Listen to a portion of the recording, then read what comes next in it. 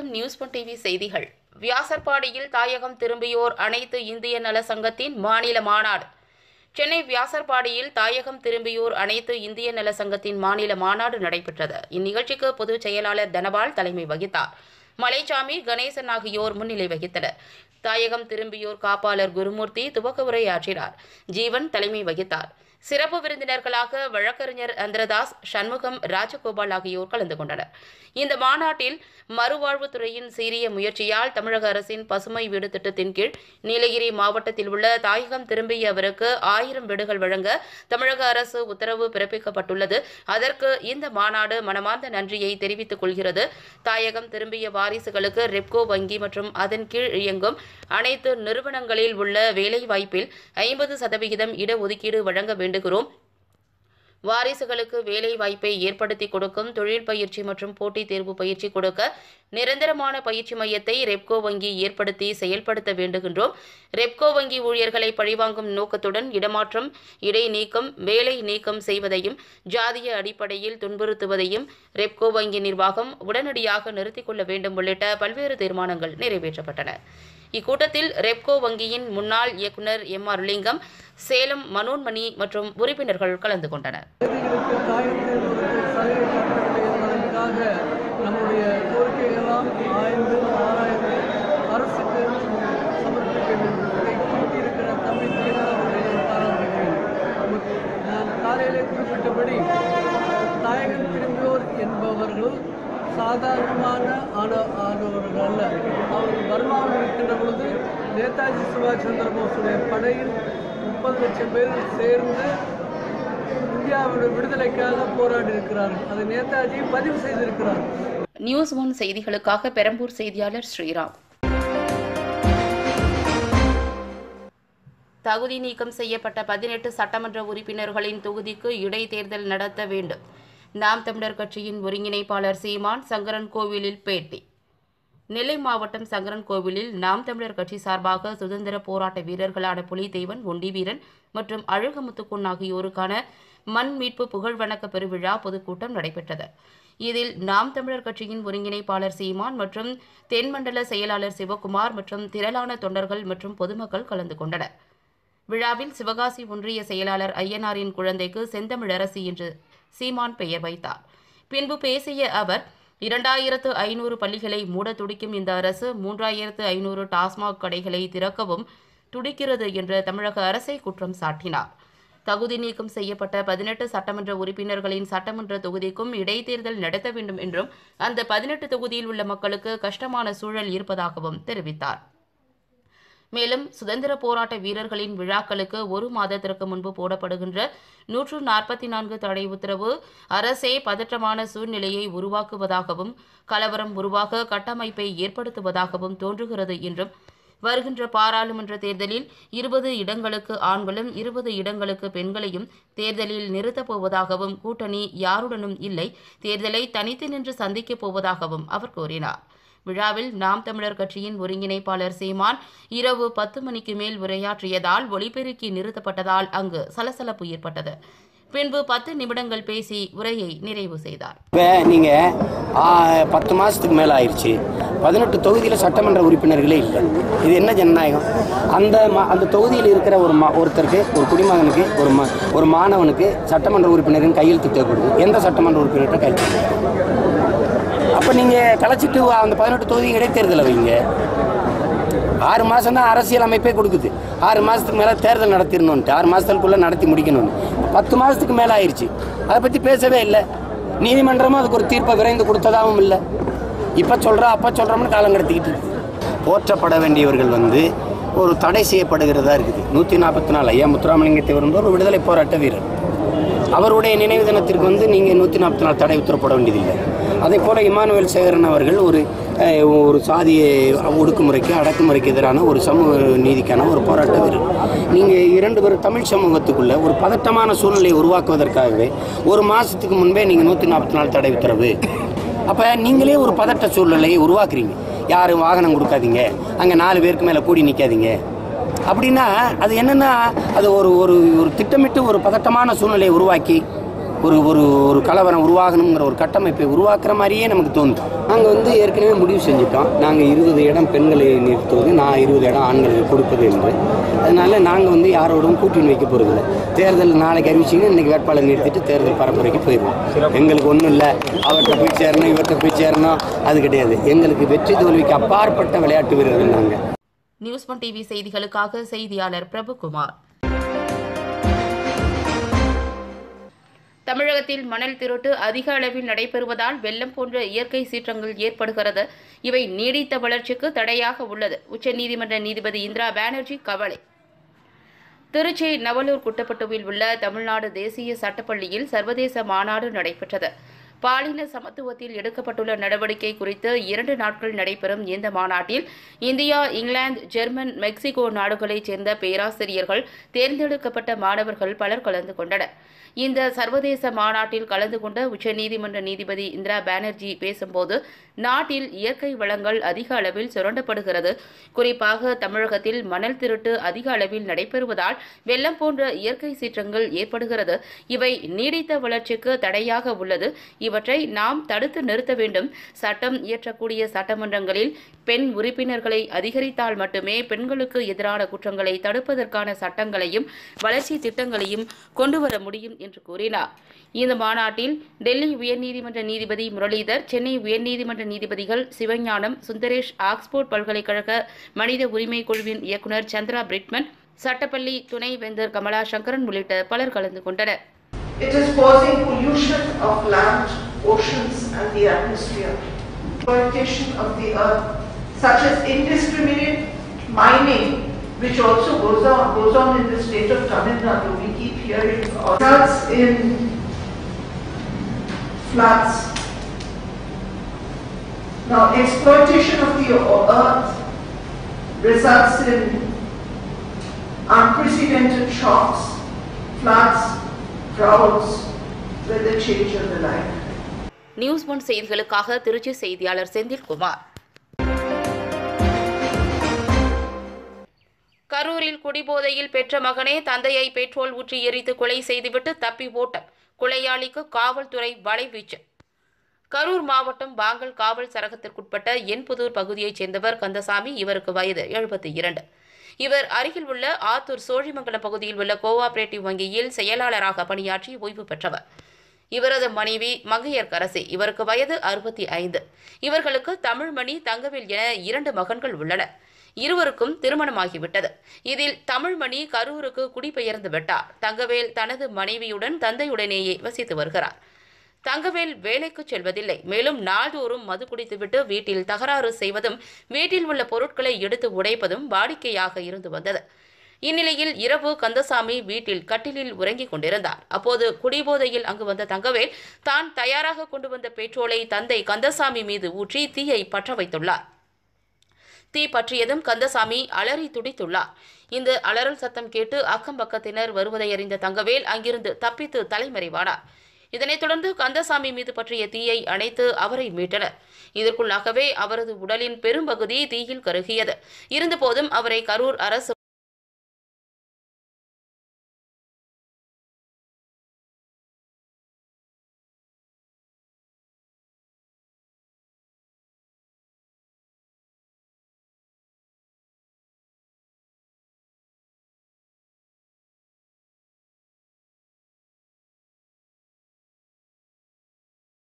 News 1 செய்திகளுக்காக கரூர் செய்தியாளர் Bhagyaraj.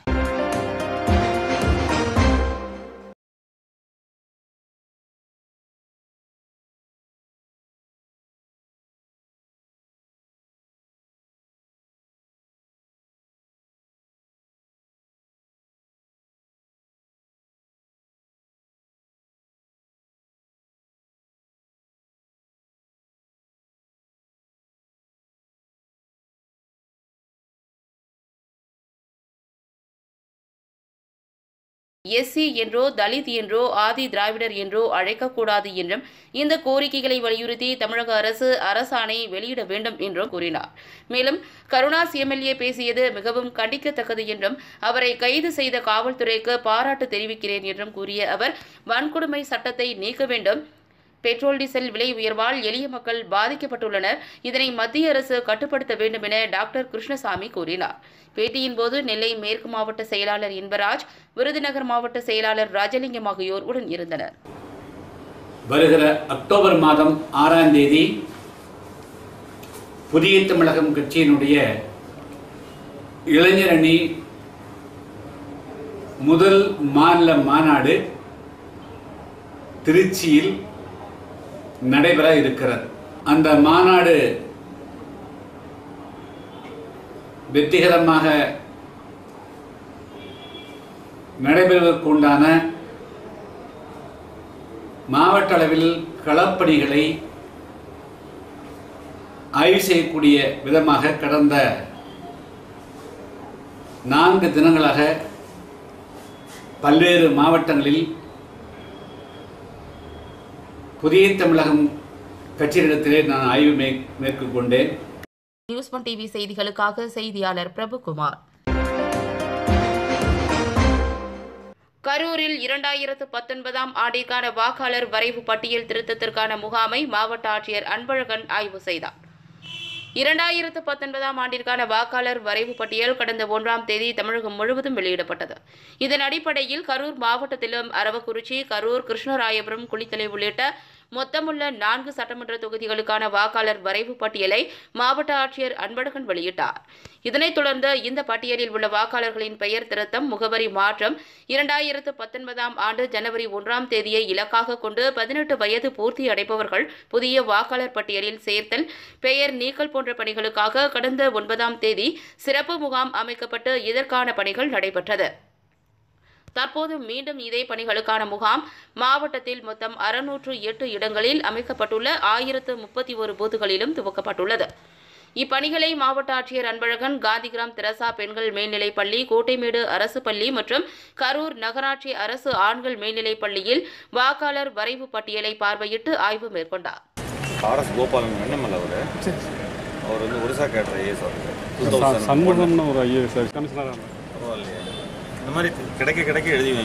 News 1 செய்திகளுக்காக கரூர் செய்தியாளர் பாக்கியராஜ்.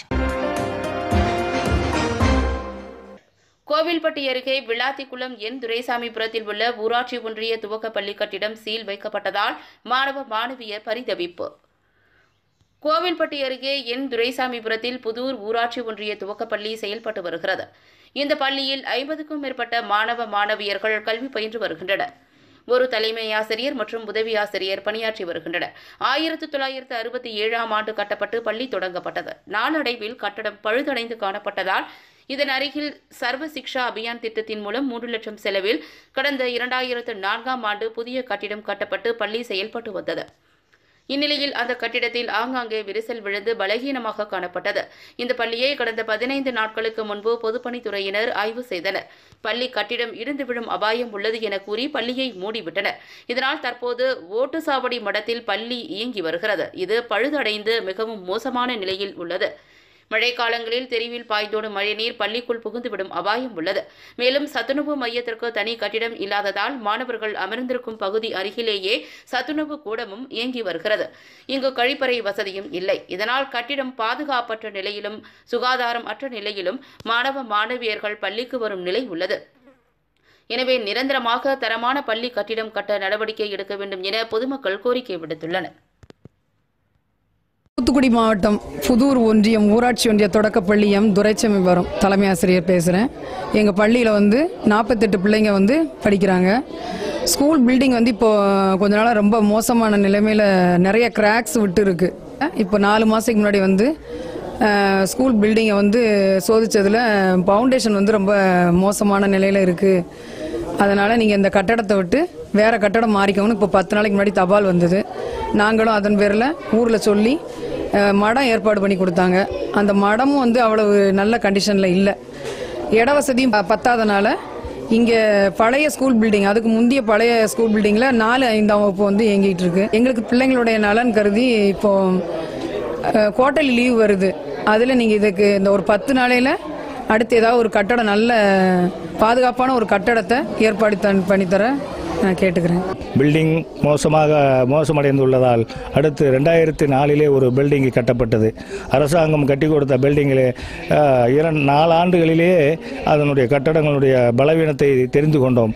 திருப்பி மீண்டும் 67 கட்டப்பட்ட பில்டிங்கில் தான் இப்போ குழந்தைகள் 48 குழந்தைகள் வந்து படித்து கொண்டிருக்கிறார்கள். அங்கே படித்து கொண்டிருக்கிறதுக்கு மழைகள் வந்துட்டாலே நாங்கள் வேலைக்கு போகாமல் மழை பெஞ்ச பிள்ளைகளை அனுப்ப முடியாத சூழ்நிலையில் தான் நாங்கள் இருந்துகிட்டு இருக்கோம். ஏன்னா ஓடு மரங்கள்லாம் இத்து போன நிலையில் தான் இருக்கிறது. பில்டிங் உடனடியாக நாங்கள் இடம் கொடுத்த உடனடியாக பில்டிங்கை கட்டி எங்களுக்கு அங்கே நல்ல வசதி தண்ணி வசதி லெட்டின் வசதி எல்லா வசதியும் கொடுத்து உடனடியாக முடிச்சு கொடுக்க முடிய தாழ்மையுடன் கேட்டுக்கொள்கிறோம். நியூஸ் 1 டிவி செய்திகளுக்காக செய்தியாளர் சிவராமலிங்கம். திருட்டு சம்பவத்தில் ஈடுபட்டதாக கூறி சிறுவனை அடித்துக் கொன்ற கிராம மக்கள். கரூரில் பரபரப்பு. கரூர் மாவட்டம் வெள்ளியணை காவல் சரகத்திற்குட்பட்ட அல்லாலி கவுண்டனூர் பகுதியைச் சேர்ந்தவர் இளஞ்சியர். இவரது கணவர் பழனிசாமி கடந்த சில ஆண்டுகளுக்கு முன்பு காலமாகிவிட்டார். இவர்களுக்கு பாலசுப்ரமணி, நந்தினி என 2 குழந்தைகள் உள்ளனர். பாலசுப்ரமணி 8ஆம் வகுப்பு வரை பயின்றுவிட்டு கட்டுமான பணியில் சித்தாள் வேலைக்கு சென்று வந்துள்ளார். இந்நிலையில் அல்லாலி கவுண்டனூர் பகுதியில் அடிக்கடி திருட்டு உள்ளிட்ட சம்பவங்கள் நடக்க பாலசுப்ரமணி தான் காரணம் என சந்தேகித்து வந்தனர். இந்நிலையில் இவர்கள் வசிக்கும் வீட்டிற்கு அருகில் உள்ள வீட்டின் கதவு உடைக்கப்பட்டுள்ளது. மேலும் மற்றொருவர் வீட்டில் செல்போன் திருடு போயுள்ளது. இதனால் பாலசுப்ரமணி தான் எடுத்திருக்க வேண்டும் என சம்பந்தப்பட்ட வீட்டின் நபர்களும் அப்பகுதியைச் சேர்ந்த இளைஞர்களும் பாலசுப்ரமணியை விசாரித்துள்ளனர். அப்போது அவனை தாக்கவும் செய்துள்ளனர். இதனை தடுக்க வந்த இளஞ்சியம் மற்றும் நந்தினியை ஊரை விட்டு ஓடிவிடுங்கள், இல்லையென்றால் உங்களையும் கொன்று விடுவோம் என அச்சுறுத்தியதால் அவர்கள் பாலசுப்ரமணியை விட்டுவிட்டு அங்கிருந்து சென்று விட்டார்கள். இதன் பிறகு 50க்கும் மேற்பட்டோர் பாலசுப்ரமணியனை சுற்றி வளைத்து அடித்து துன்புறுத்தி உயிர் பிரியும் வரை கடுமையாக தாக்கி கொன்றுவிட்டனர். இதன் பிறகு மீண்டும் தனது மகனை பார்க்க சென்ற இளஞ்சியத்தை மீண்டும் மிரட்டியுள்ளனர். மகனுக்கு உயிர் இருக்கும் என நினைத்து தண்ணீர் கொடுக்க முனைந்தபோது தண்ணீர் கொடுக்கக்கூடாது, அவன் சாக வேண்டும் என மிரட்டியுள்ளனர். மீண்டும் அதிகாலை 4 மணிக்கு சென்று பார்த்தபோது பாலசுப்ரமணி உயிர் இழந்ததை பார்த்து கதறி அழுது அதன் பிறகே தனது உறவினர்களுக்கும் ஊரில் உள்ள முக்கிய பிரமுகர்களுக்கும் தகவல் அளித்துள்ளனர். இதனைத் தொடர்ந்து வெள்ளியணை காவல் நிலையத்திற்கு தகவல் அளித்ததன் பேரில் சம்பவ இடத்திற்கு சென்ற காவல்துறையினர் சம்பவத்தில் ஈடுபட்டதாக சந்தேகிக்கப்பட்ட சுமார் 5 பேரை காவல் நிலையத்திற்கு விசாரணைக்கு அழைத்துச் சென்றுள்ளனர். மேலும் பாலசுப்ரமணியன் உடலை கைப்பற்றி உடற்கூறு ஆய்விற்காக கரூர் அரசு மருத்துவமனைக்கு அனுப்பி வைத்து வழக்கு பதிவு செய்து விசாரணை மேற்கொண்டு வருகின்றனர். இந்த சம்பவம் அப்பகுதியில் பெரும் பரபரப்பை ஏற்படுத்தியுள்ளது.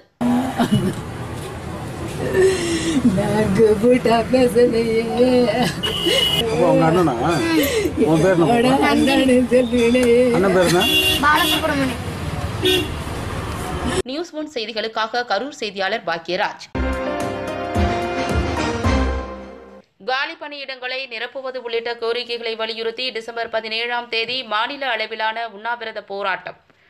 சமயபுரம் திருமண மண்டபத்தில் தமிழ்நாடு அரசு சுகாதார போக்குவரத்து துறை ஊழியர் சங்கத்தின் 10வது மாநில மாநாடு நடைபெற்றது. இதில் தமிழகத்தில் உள்ள அனைத்து மாவட்டங்களிலிருந்து 500க்கும் மேற்பட்டோர் பங்கேற்றனர். ஜாக் டு ஜியோ போராட்டங்களில் பங்கேற்பது, பணிமனைகளுக்கு உள்கட்டமைப்பு செய்து தர வேண்டியும், ஓய்வூதிய திட்டத்தை முழுமையாக ரத்து செய்து அனைவருக்கும் பயனளிக்கும் வகையில் ஓய்வூதியம் வழங்கவும், 21 மாத கால நிலுவைத் தொகையை ரொக்கமாக வழங்கிட வேண்டியும், காலியாக உள்ள தொழில்நுட்ப பதவிகள் உள்ளிட்ட அனைத்து காலி பணியிடங்களை நிரப்ப வேண்டும் உள்ளிட்ட தீர்மானங்கள் நிறைவேற்றப்பட்டது. இந்த கோரிக்கைகளை நிறைவேற்றுவதில் காலம் தாழ்த்தினால் வரும் டிசம்பர் 17ஆம் தேதி சென்னையில் மாநிலம் தழுவிய உண்ணாவிரத போராட்டம் நடைபெறும் என தமிழ்நாடு அரசு சுகாதார போக்குவரத்து ஊழியர் சங்கத்தின் மாநில பொதுச் செயலாளர் நாகராஜ் செய்தியாளர்களிடம் தெரிவித்தார். தமிழ்நாடு சுகாதார போக்குவரத்து சங்கத்துடைய உறுப்பினர் அனைவரும் முழுமையாக கலந்து கொள்வது என்றும், அதே மாதிரி சுகாதார போக்குவரத்துடைய கோரிக்கைகளான அந்த காலிப்பணியை நிரப்ப வேண்டும், 5% நிலுவை வழங்க வேண்டும், நவீனமயமாக்கப்பட்ட வாகனங்கள் வழங்க வேண்டும் என்ற 5 அம்ச கோரிக்கைகளை வலியுறுத்தி நாம் 1/11 அன்று ஒரு மாவட்ட அளவில் ஆர்ப்பாட்டம் நடத்துவது என்றும். நியூஸ் 1 செய்திகளுக்காக திருச்சி செய்தியாளர் செந்தில்குமார். கோவில்பட்டியில் 4 நிமிடங்களில் 234 சட்டமன்ற தொகுதிகளின் பெயர்களை சொல்லி அசத்திய 2ஆம் வகுப்பு மாணவி. தூத்துக்குடி மாவட்டம் கோவில்பட்டியில் செயல்பட்டு வரும் மகிழ்வோர் மன்றம் என்ற அமைப்பு சார்பில் மாதந்தோறும் குழந்தைகளின் தனித்திறன், நகைச்சுவை திறன் ஆகியவற்றை ஊக்குவிக்கும் வகையிலும் அவர்களின் திறமைகளை வெளிக்கொண்டு வரும் வகையிலும் நிகழ்ச்சி நடத்தப்பட்டு வருகிறது. அந்த வகையில் இந்த மாதம் எட்டயபுரம் சாலையில் உள்ள தனியார் திருமண மண்டபத்தில் நடைபெற்றது. இதில் கோவில்பட்டி இலக்குமி மில் ஆலை தொடக்கப் பள்ளியில் 2ஆம் வகுப்பு பயிலும் மௌனிகா ஸ்ரீ என்ற மாணவி தமிழகத்தின் 234 சட்டமன்ற தொகுதிகளின் பெயர்களை 4 நிமிடங்களில் சொல்லி அசத்தினார். மாணவியின் இந்த சாதனையை அனைவரும் பாராட்டினர். மேலும் பரிசு வழங்கப்பட்டது. இதுகுறித்து மௌனிகா ஸ்ரீ கூறுகையில், தமிழ்நாடுகள் 60, இந்தியாவின் மாநிலங்கள், தலைநகரங்கள் 108 ஆத்திச்சூடி தனக்கு தெரியும் என்றும், இன்று 234 சட்டமன்ற தொகுதிகளை சொல்லியுள்ளதாகவும், இதற்காக தனது பள்ளி ஆசிரியரிடம் ஒரு நொடிக்கு 10 சட்டமன்ற தொகுதி பெயர்களை சொல்லி பயிற்சி எடுத்ததாகவும் தெரிவித்தார்.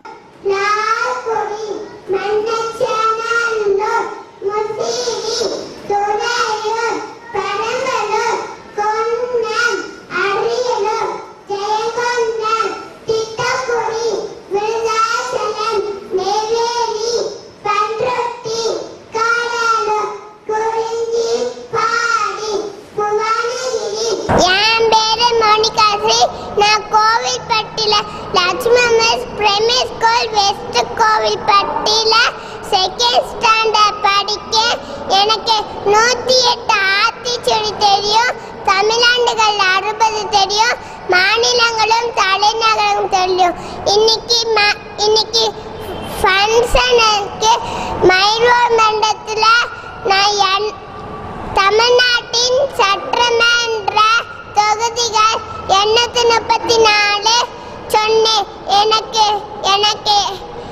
எனக்கு பிரைஸ் கொடுத்தாங்க. என்னை எல்லாரும் சந்தோஷப்படுத்தினாங்க. நியூஸ் 1 டிவி செய்திகளுக்காக செய்தியாளர் சிவராமலிங்கம்.